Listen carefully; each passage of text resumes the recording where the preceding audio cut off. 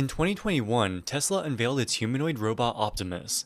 The robot on stage wasn't an actual robot, it was instead a human actor in a robot costume. But Musk claimed within a year they would have a working prototype. According to Musk, the Optimus robot will be powered by the same artificial intelligence which powers Tesla's full self-driving cars, and will be able to do almost any mundane task a human can do. Importantly, individual tasks will not need to be programmed manually.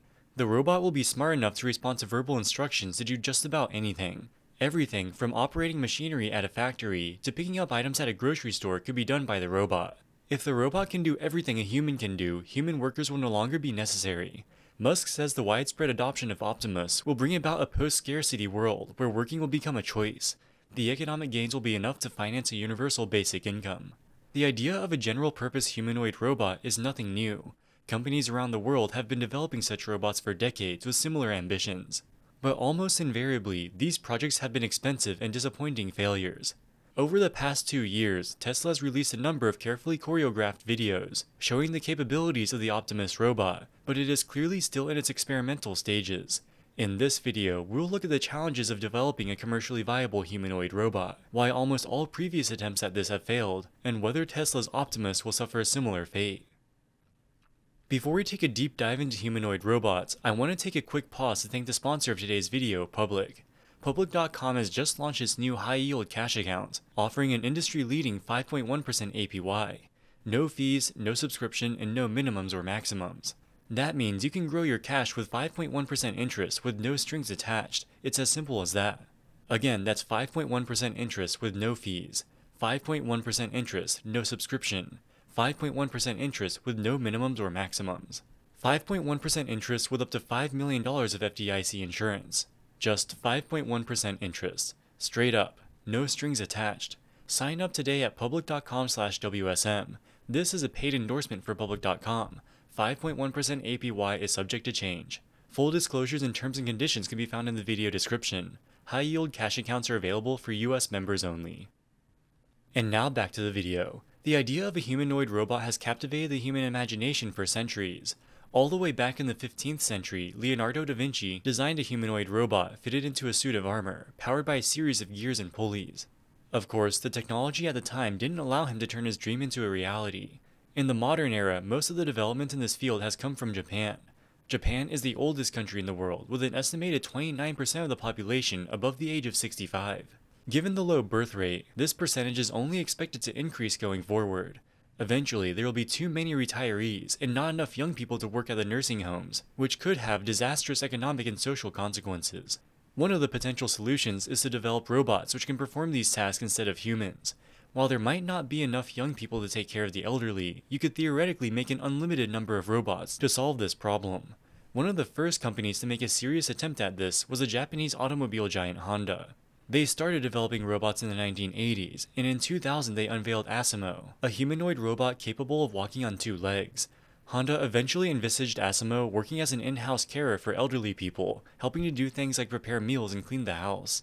Over the next 2 decades, they made numerous improvements to Asimo. They showed demonstrations of it performing delicate tasks, such as pouring a glass of juice without spilling.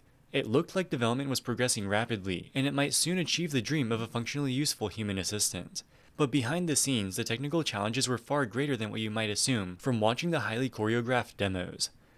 In 2018, Honda shut down Asimo almost 20 years after the initial release. They were still many years away from making a commercially viable product, and they could no longer justify the tens of millions of dollars they were pumping into the project every year. So what went wrong? The problems with Asimo and all other attempts at humanoid robots were best explained by the Austrian-American computer scientist Hans Moravec. In 1988, he came up with the Moravec paradox. The idea is that computers are very good at doing mathematical calculations and higher-level reasoning, but it is very difficult for them to replicate human perception skills. In his words, quote, "It is comparatively easy to make computers exhibit adult-level performance on intelligence tasks or playing checkers, and difficult or impossible to give them the skills of a 1-year-old when it comes to perception and mobility," unquote. Take the example of a math problem. If you wanted to know what 10 million is divided by 832, this calculation would be almost impossible for even the smartest human to do. But even a basic calculator can do this in a tiny fraction of a second. For comparison, pouring a glass of juice is trivial. Even a child can do this without thinking. But in reality, this is an incredibly complex task. Your fingers have millions of nerves, which tell you the exact amount of pressure on each part of your hand.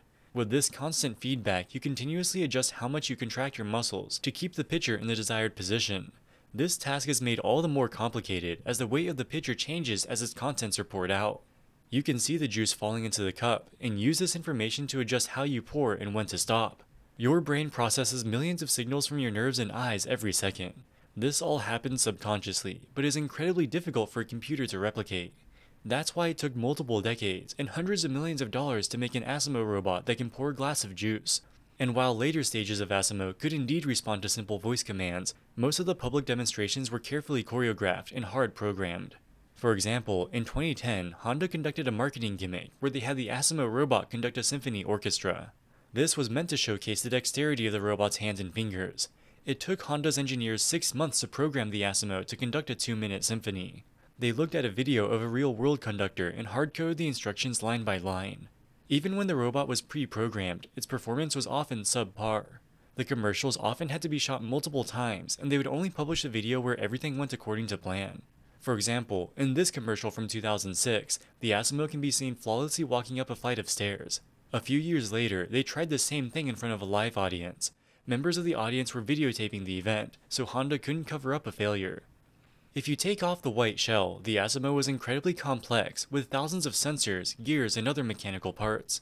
While Asimo never went on sale, executives had indicated to the media that its price tag would be the equivalent of about $2.5 million US.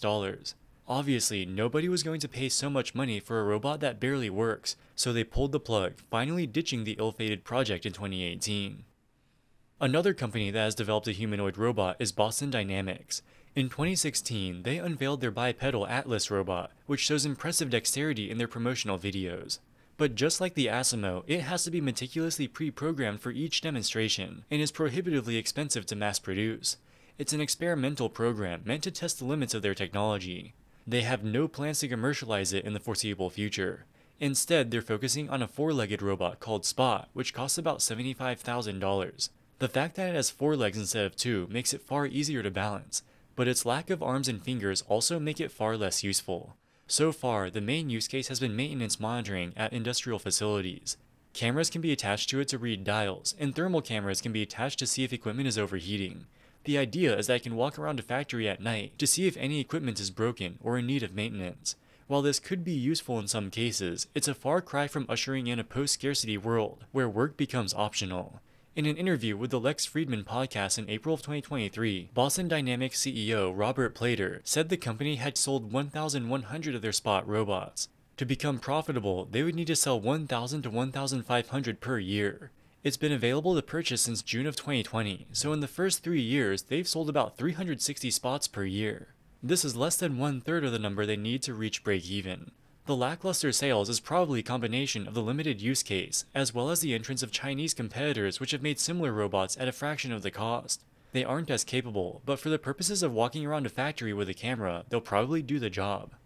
So now let's go back to Tesla's robot. According to Musk, they have a huge head start because of the work they've already done with self-driving technology. The self-driving artificial intelligence can also be applied to a humanoid robot.